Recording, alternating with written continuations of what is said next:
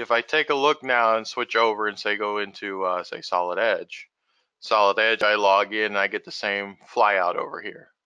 You know, this particular case, there's the dump truck that was made inside of NX, but I can still look at the data that was associated with it. I can also look at other, you know, Solid Edge data if I needed to.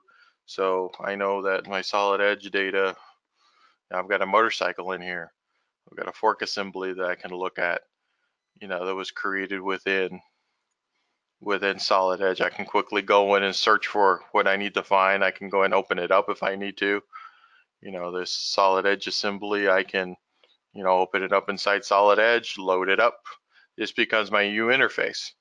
You know, instead of going file, I can still go file, open, file new, but, you know, I can quickly get to the information I need to get to. If, you know, if I was part of a workflow again, I could quickly search in my inbox, you know, if there was a, you know, you know, if they had to make a change to any one of these parts, or if I had an engineering change order waiting for me, I could go ahead and interrogate that part, still participate in the workflow.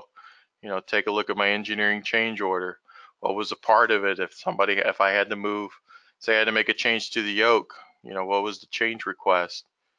You know, why did it need to change? You know, there's some corrective action. If somebody, you know, even if it's some non-CAD data, you know, if say I had a PDF that I wanted to look at, I could simply use my interface over here at Directive Workspace, you know, find a PDF, or say if it was part of my engineering change order, you know, say I need to move this up, you know, 15 millimeters and review it. I could do that all within, you know, if I had my viewer set up, you know, I could view the actual PDF, or if I had a compatible version, I've got Office 365, so if I upgraded my active workspace and everything, I could have the actual document load up over here on the right hand side. I can view it all within my CAD tool, my native CAD tool, as it is here. So you gain a lot of functionality. You maintain all the bells and whistles that you get out of Active Workspace through the HTML file. Through the HTML web portal.